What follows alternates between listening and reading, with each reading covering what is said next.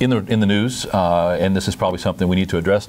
Gulf Power is being sued by an environmental group, part of that group being Apalachicola Riverkeeper, for some supposed dumping of toxic waste by Gulf Power on the Apalachicola. You've been reading about that, I know.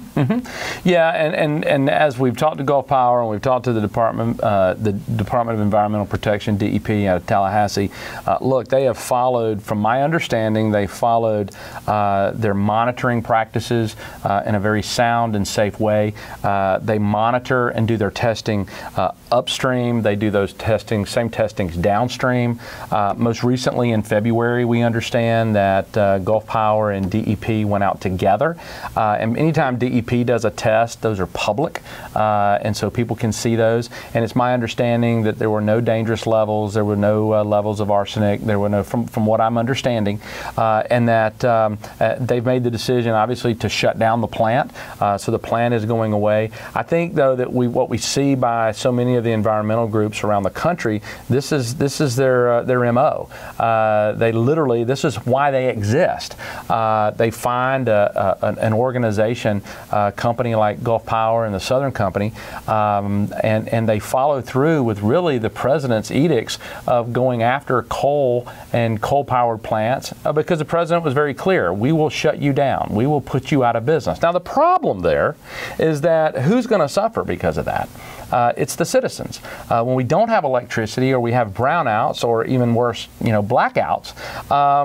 So the world that some of these individuals live in, or think they want us to live in, is not connected to reality, and it's certainly not common sense. So I think that companies should have to monitor. I think they should have to do the environmental testing, and I think they have done that to make sure that our water is safe and that there are no pollutants that are there that are going to create dangers for citizens and even cattle and livestock.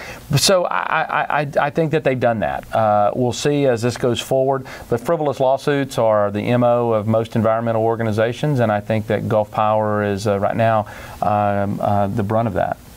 And we find ourselves in an interesting situation. We do some work for Gulf Power, we do some work and have a great relationship with Apalachicola Riverkeeper. And I just hope that the public is the one that's going to lose because of this, only because it built up distrust for these organizations. Yeah, and let me say this, the Riverkeepers are not the only organization that's in the lawsuit. There are several others that don't really have a local presence. People coming in here from other parts of the country. Imagine that, coming in here from other parts of the country to stick their nose in our business. But the Riverkeepers, look, we've worked with both Commerce in Apalachicola as well as the Riverkeepers in Apalachicola to really fight the federal government and the Corps of Engineers on the water flow down the ACF, and most particular the Apalachicola, because of the reduction of water flow in Georgia and the devastating impact that's having on the oyster crops and the economy in Apalachicola and Franklin County at large. So the Riverkeepers have obviously worked with us on that. I just think on this, I think, if Gulf Power has the facts and has the data and the DEP has done the test, then I think that Riverkeepers in this particular instance are just wrong. And Gulf Power doing something like this purposefully is akin to a prize fighter taking performance-enhancing drugs, knowing he's going to get tested, knowing he's going to have a big target painted on him. But clearly, if you have large organizations like this, they have a lot to lose, not as much to gain. And I think that they should have to do the testing. They should have to make sure they run a transparency in those tests. And so I trust that that this will find resolve. But ultimately, I hope that the resolve does not result in higher electrical bills for the people of Florida's 2nd Congressional District. Well, it probably will once the attorneys start getting paid. Well, that's what frivolous lawsuits do. You talk about people coming from out of town. This last Christmas season, we experienced the Freedom from Religion group coming in and demanding that Chipley take the manger scene down from the local city hall.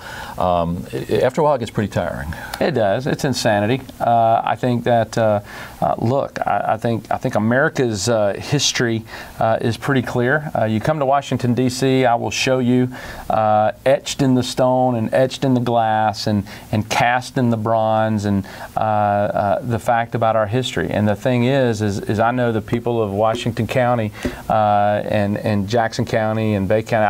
Our family's been here so long. I know that they understand history, and so look, our founding fathers did not say, we have freedom, freedom of religion, but not freedom against religion or freedom, from religion. And so I find that, but look, this is these individuals' religion. This is what they drive on. And I find that presidents all down through the course of history have been very clear on what America should do, both Democrats and Republicans, on what America should do in regards to their faith in God and the God of the Bible. And when America has known its greatest prosperity, it has acted in a way that has been harmonious with those beliefs. And so, I find that, again, just an example of maddening and the select few dictating a new culture for 308 million Americans. And it is aggravating, and I'm sure it's been aggravating for you guys here.